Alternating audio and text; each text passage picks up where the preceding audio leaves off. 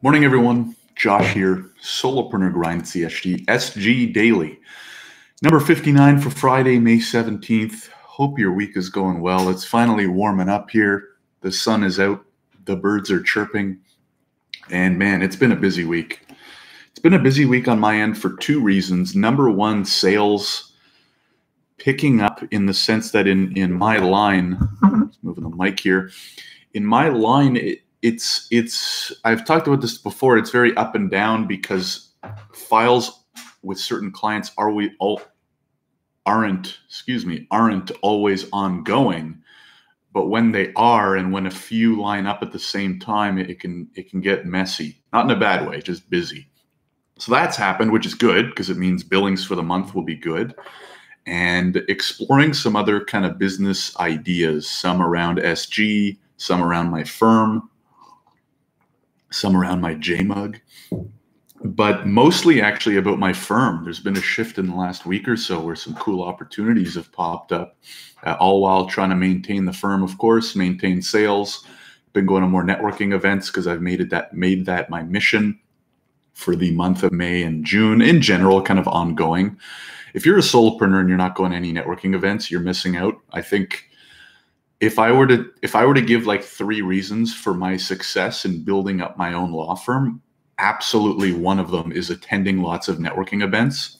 It's maybe one or two, like number one or number two of like the most important things I've done that have led to my success, just because of how I was able to meet cool people, expand my network, get referrals, meet like-minded people who keep me sane and things like that. So can't speak highly enough.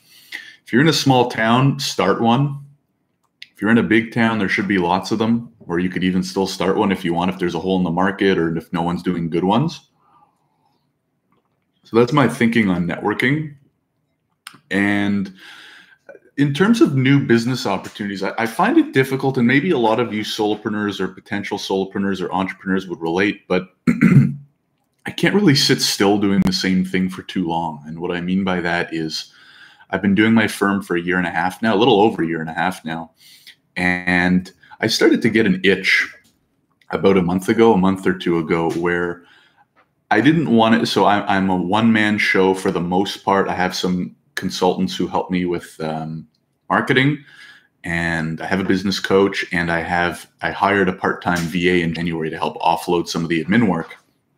But I kind of realized that I had an itch, and I kind of wanted to work on something bigger, right? And I wasn't sure if that was making the firm bigger, making more sales, hiring someone, starting something semi-related or new, or growing SG, or what that was.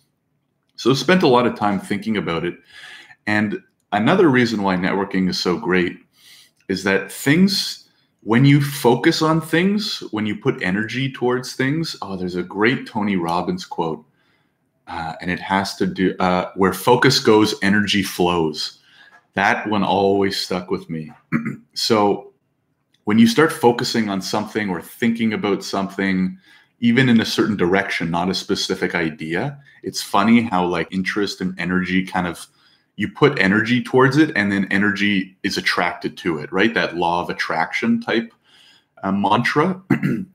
So it's funny how things work that way. It's been a really busy 2 weeks, not just for the firm, but for opportunities popping up, meeting the right people at networking events, coming up with the right ideas, meeting the right people at the right time. So all of that is to say, things are busy, things are exciting. I can't really reveal too much of what's going on in the background just yet, but have no doubt that I will at some point.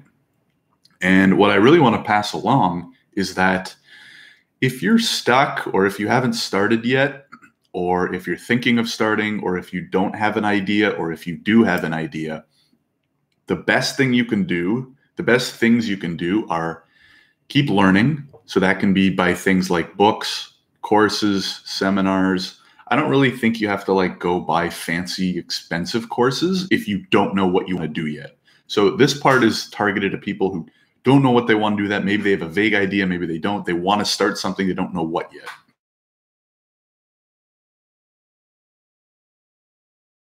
It can be you can do it for free online, read blogs, watch YouTube video. Don't go down like the YouTube rabbit holes.